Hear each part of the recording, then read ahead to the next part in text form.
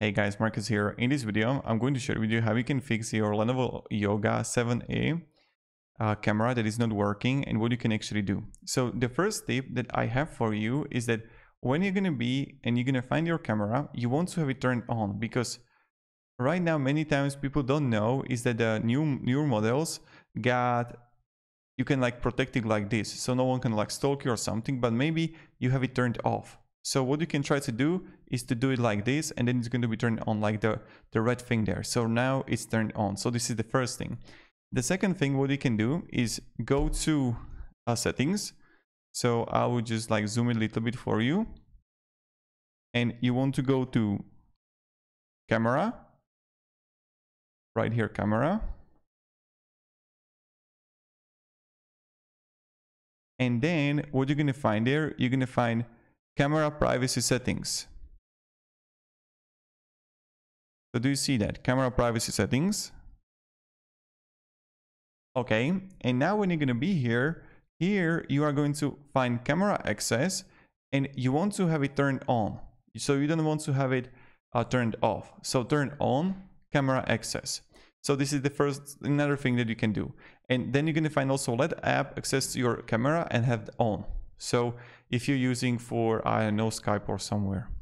So this is the thing that you can do. And the last thing I wanted to show you what you can actually do is that when you are going to go to control panel,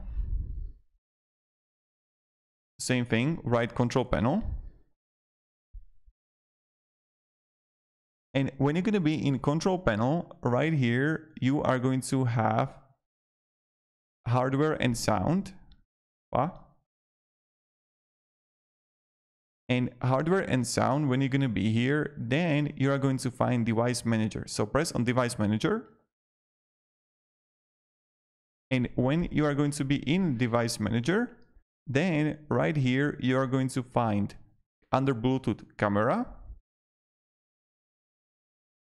And then you are going to find integrated camera.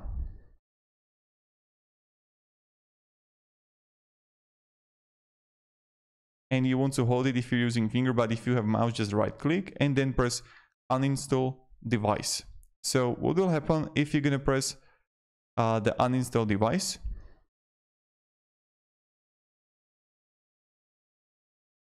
Yes, we want to uninstall it. Okay, and now it's not there. So what you need to do now is when it's uninstalled,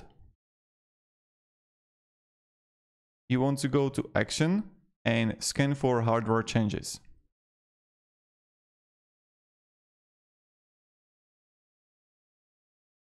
So on the top left, you have action.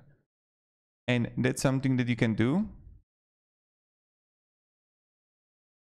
And right now you see we have the integrated camera, and maybe that is going to work also. So thank you very much for watching. Hope you're going to have a great day, and goodbye.